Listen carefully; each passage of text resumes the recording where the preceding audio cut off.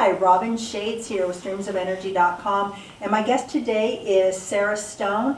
And Sarah has a very unique gift that she's going to share some specific stories with us, and these stories have to do with pets that have crossed over that rainbow bridge and some grief as well. So Sarah, the first story I would love to hear about is Baron. You told me a little about Baron before. Yes, Baron's dad died, and the neighbor was nice enough to take him in instead of taking him. And what kind of pet was Baron? Beautiful German Shepherd. Ah, okay. And so this lady was nice enough to take him in instead of having to go to the pound after the trauma of the loss of his dad. And he was doing just fine till about 2 weeks after, and he stopped eating, was losing weight rapidly. He wouldn't play anymore. So, of course, the lady was getting worried. So when she called me and I tuned in, I could see deep depression. I could see a lot of fuzzy white light around his heart, and I could see him crying, sitting there just crying and crying, which when we do the healing on that situation, it relieves it greatly.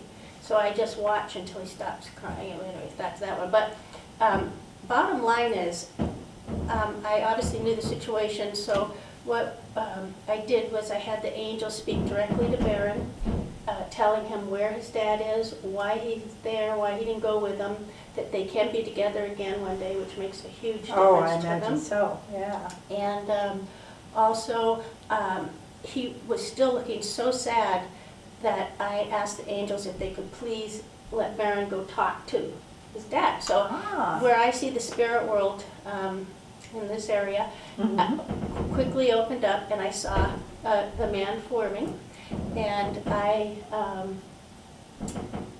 had the angels, they just download, they don't speak so much, let him know what exactly happened in the whole big universal picture. So he had an understanding, bringing him enough peace and quiet to come out of the depression, and immediately he started eating and playing again, and he's been normal ever since. Oh, that's fantastic. So that healed quickly.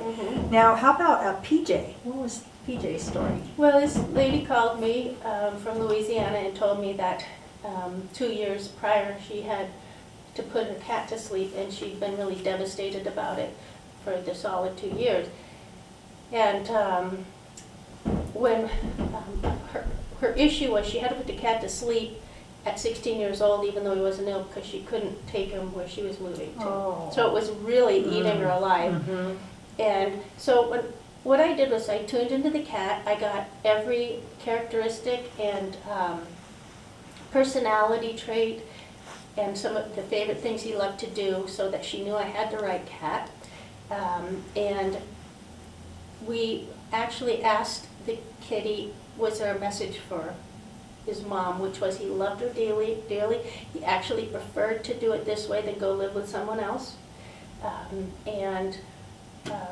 He's doing fabulous. They're a very, very close bond. She was worried now that she has 4 animals in the house, is he mad about that? But he was specific about knowing that he still had his place in her heart and nobody took his place, and that was true. Very strong bond. So they'll meet each other again. Yeah, that's awesome. That's awesome. Now, one of the cool things also, Sarah, is that you're not only able to tap into, communicate with animals, but also people when you have a need to, I guess. And honestly, it's just a different dimension.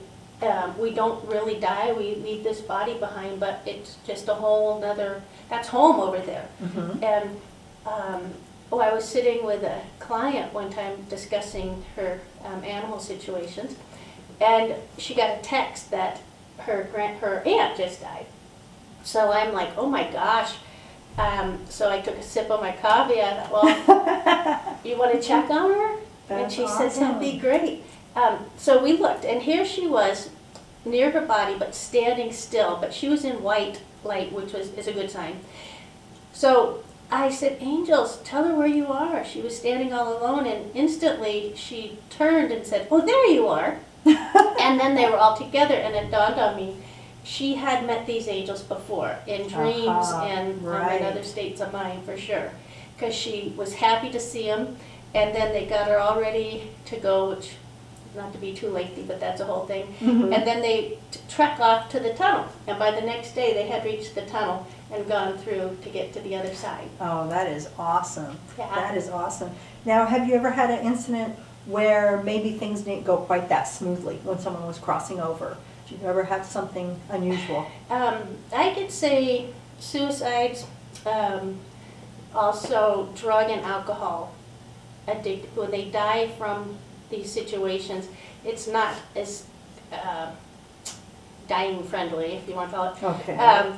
Because I had a gal call me, her dog stopped being friendly, wouldn't get on the sofa with them, wouldn't get on the bed with them anymore, would go outside and come in and wet on the floor right in front of her. Oh, wow. Right, so,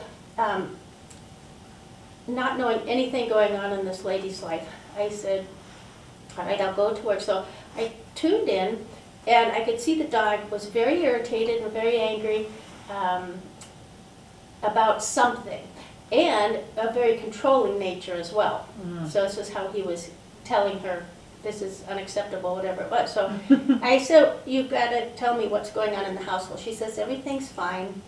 I said, no, there's something going on with you that's really intense, because this dog is super empathic and he's picking up your feelings. And she said, well, my mom's 2nd anniversary of her death is coming up very soon, and I've been devastated about it ever since she died. I said, okay, well, I'm going to take care of that for you. I had to do healing work on the lady to help the dog. And what I saw was a lot of grief. The kidneys were showing needing some help in a young woman. So I decided to tap in, see where's the mother. And I was really shocked, because I saw her just climbing and climbing and climbing and climbing the side of this mountain. You couldn't see the top, you couldn't see the bottom. And I said, angels, please get in there and help this lady. Yeah. Because I was stunned. And nothing happened. I said, Father God, please come in, take this lady by the hand, she's lost.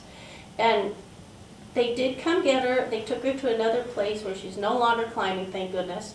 But I was like, why would that happen? Right. And I asked the gal, I called her up, I said,